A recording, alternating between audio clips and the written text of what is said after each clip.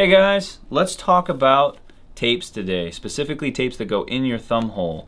Why would you want to use tapes? Well, what tapes do are they basically go in the thumb hole to help change the size of your hole as your thumb might change. Well, why would you want to use them? Well, if you don't use tape, what's going to happen is if the thumb hole is a little big, you're going to have to squeeze to hold on to it, and then you're going to have to remember to let go or be able to let go at the same time every time. And it basically adds another variable that can impact your overall consistency if you let go of it earlier or later, etc. So when you start using tapes, what it allows you to do is to create a nice tight thumb hole, so that way you can leave your hand nice and relaxed, and the ball will always come off at the bottom of your swing, and it'll come off at the same time every time, allowing you to be a little bit more consistent. So I have two different types of tapes here. I have the most common type, which is white and black, but it's important to know that the white is textured and the black is smooth. Now, people will not always do it this way, but the way it's designed, the white tape, the textured tape, is meant for the front of your thumb hole to sit on the pad of your thumb. And the black tape is designed and meant for the back of the hole, where you want to be able to kind of release and have it come off easy.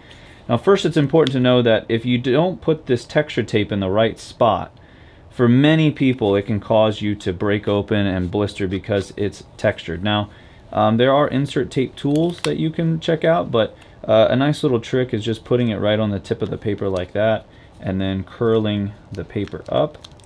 And now with texture tape, again, I would recommend it on the front. And an easy way, a common mistake, is they put it directly in the front of the thumb hole. But when we put our thumb in, it actually doesn't go directly forward like that. It tends to angle a little bit more forward. So normally what I tell people, a good visual line to use is the edge of this grip. So we're going to put that in there. And you can see with the piece of paper, it makes it a lot easier. And then we're going to do the same thing with black. I'm going to tear this off here again, just like so. And now I'm just going to flip it and put it basically completely opposite of where we put that last piece. This one's not sticking to the paper quite as well. But that gives you a general idea. White tape in the front, black in the back. And you can kind of alternate to create different feels, but that's where you're going to want to put the tape, and it's important to understand the difference between the textures of the tape. But Vice actually has some field performance tape that gives you a large range of textures. So you can see here number 1 being the quickest, number 8 being the slowest, so that means number 8 is the tackiest, and number 1 is going to be the most slick. Now black, which is not on this chart, is going to actually be below number 1 or very close to number 1. And so you can use all kinds of different variations of these. You can use black in the back or 1 in the back. You can use 8 in the front all the way down to this white, or the 3 in the front. And with all those different combinations, you can really find the feel that you like best. Another thing to keep in mind is that the white options, sometimes there is a premium white tape out there that is really, really tacky, so you can check that out. Also, the black tapes can vary in thickness, so from brand to brand, you can check those out if you're looking for either a thinner or thicker black tape. They will vary from time to time. Alright, and for the last part about tape, my favorite tip that over the years in the pro shop I get the most positive feedback on is the half piece. And it might sound crazy, but it really is a game changer. Once you start using tape a lot, you'll find that you'll be in between pieces.